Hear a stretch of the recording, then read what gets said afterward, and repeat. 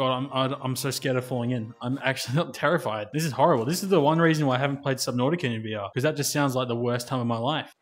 Oh no!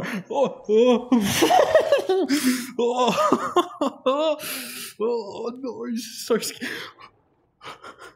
Oh no! He's smiling at me. He's smiling. Why is he smiling? You know, after playing the Valheim VR mod, I really didn't think that I'd find another flat screen to VR mod that would bring me as much joy as the Valheim one did. But thanks to Big Shams here, they told me that Raft also has a VR mod, much like Valheim's. And while I was originally planning on waiting a while to play it, because I've got a few other VR games I want to play first, I really wanted to find out if the mod was actually any good. And fortunately, it was just as good, but it was also just as scary. That's the one reason I didn't want to play this. That guy right there. So this building. Hello? Oh my God, stop, please.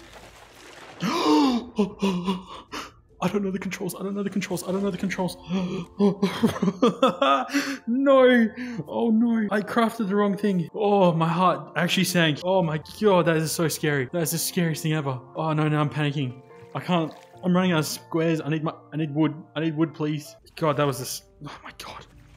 Oh my God, this is going horrendously. This is embarrassing. Alright, so let's go here. Grab this one out.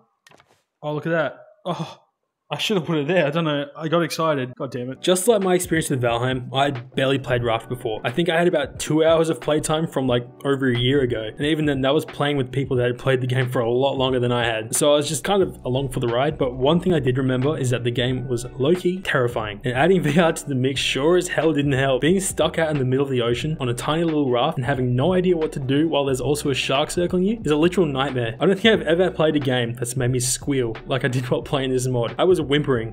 Here we go. We're going for this lot. Oh, well, no worries. Let's just go. Whatever. Send it. Oh my God. Jesus Christ almighty. Oh my God. He's eating me again. Okay. All right. This isn't going very well. Oh, there he is right there. He's ready here. Doesn't give me any sec. Doesn't give me a chance. Not a chance to recover from the trauma he just gave me. He's straight onto it. One thing that really shocked me about this game is that it looks so damn beautiful in VR. The water is so nice to just stare at. And then the sunsets and sunrises come along and it's just... Damn! That shit good! Whoa! Oh my God. That is the most beautiful thing I've ever seen. That is... I can't wait to have a little campfire here.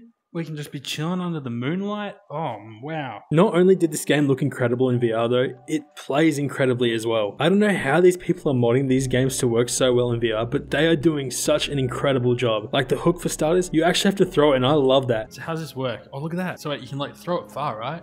Oh, we almost got the bird. Whoa, big throws.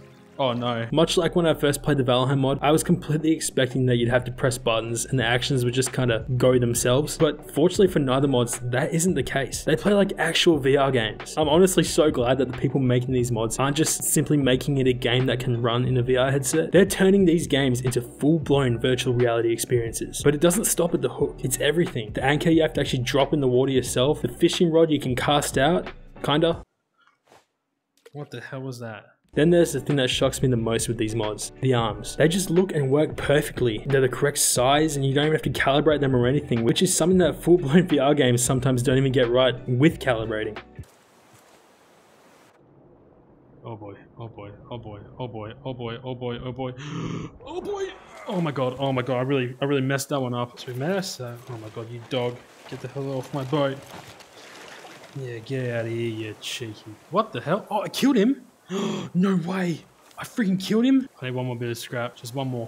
That's all I need. It's all about there. Maybe I'm safe from the shark for now. Have a look. Is there any more sharks around? I don't know like how long of a reprieve we get, but I'm hoping it's a long one. Oh my God, I'm never going this far away from my raft ever again. This is a one-time thing. Oh, there's a new shark already. Wow, they're quick. They smell blood of their own kind and they're like, oh my God, someone's dead. The only thing that doesn't really work all that well is the combat. Since you would normally just click a button to stab something, you'd know if you got it. But since the game obviously doesn't really have any collision between your tools and a shark or something, you can't really tell if you're actually hitting it or not. And when you have a shark chomping away at your raft, it can be a bit frustrating and very worrying. I honestly think I just prefer if the modders put in like a Modern Warfare 2 hit marker or something. One other thing that was a bit difficult about the mod is the UI. It's not that it's a bad UI or anything, it's just a bit small when it comes to using it in VR. And when you combine that with it being stuck to your hand, it moves around a lot if your hand shakes just like the tiniest bit, along with the laser pointer doing the same on the other hand. So it just makes it kind of difficult. Fortunately though, there is a UI scaler mod. I haven't actually tried it myself, I only just found out about it as I was recording this. So if you're looking to play this mod, I would highly recommend getting that because I feel like it will help a lot. Aside from those cons, it's still a hell of a good time until you jump in the water. If you think being chased underwater by a shark is terrifying in this game normally, it hits a whole lot harder in VR. It's one thing to have a shark chasing after you on a screen, but when you've got Bruce right in your face chomping away at you, it's horrifying.